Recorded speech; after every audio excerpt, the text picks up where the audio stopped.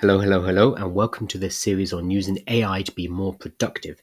As we start to reach the end of the year, I know a lot of you are going to be goal setting for the New Year's coming up, and I want to show you how we can use AI to not only become more productive, but make sure that our productivity is aligned with what's actually important so we can go into next year, 2024, and really kick the hell out of it. So what I'm going to be doing over the series of these newsletters and these accompanying videos is showing you how we can use AI to act as a productivity coach to help us to find what's actually important for us and then to break that down into goals, projects, and then daily tasks, and then keep us on track moving forward from there.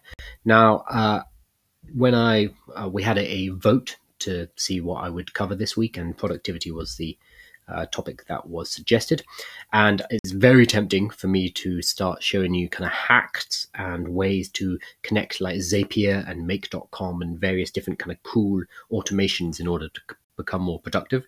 These kind of life hack productivity porn kind of stuff, but I wanted to avoid that because, well, one, there's a whole bunch of that stuff out there already, which you can go and find, and it's also too very specific to what use cases you have. So I could show you how to make a Zapier automation that helps you get to inbox zero, but that may or may not be a big problem for you in terms of productivity.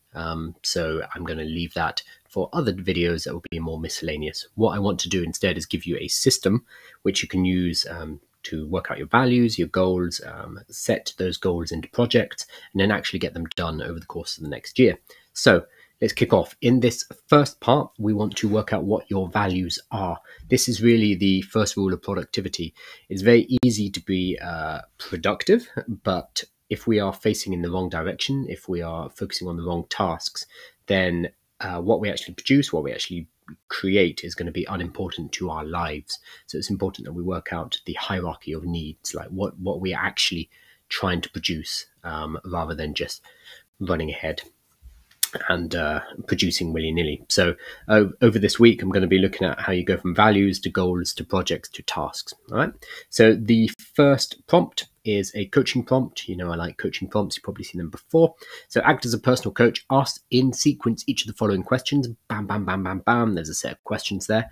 And then ask supplementary questions. Ask each question at a time. Balance personal and professional. And then use the results to generate a list of 10 life value areas, i.e. money, family, health, etc., etc. So this is going to be a process, and it should be, because we're eliciting your values. So take your time, don't rush this. So you can see I put in this prompt, and ChatGPT is like, okay, cool, and it jumps straight in with the first question. What's most important to you? I've gone ahead and said freedom, and then it's going to start to ask additional supplementary questions like this. It will then continue on in this way, eliciting what our main values are. And then once I've gone through all of this, there we go. ChatGPT has said, hey, cool. Based on that, these are your values. So obviously the more effort and time you spend talking to ChatGPT through all these problems, the better your results are going to be.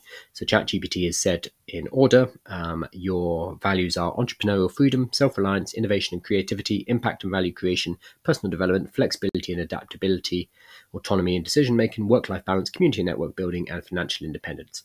Cool.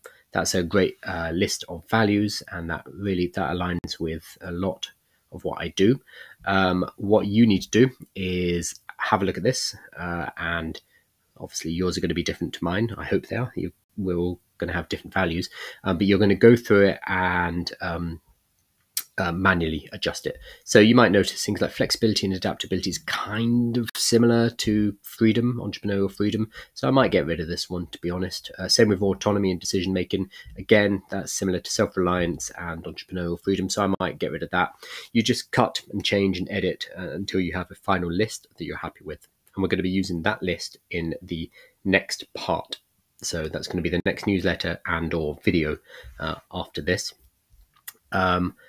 If you are in the VIP area, in the premium prompts, then I'm going to give you an additional prompt which allows you to refine this a bit more, so that instead of making them all equally valuable, there's going to be a bit more weighting, there's going to be a bit more complexity. So if you're in the VIP area, you'll get that prompt, and that's going to upgrade the work that we're doing here. If you're not part of the VIP newsletter, it's $5 a month.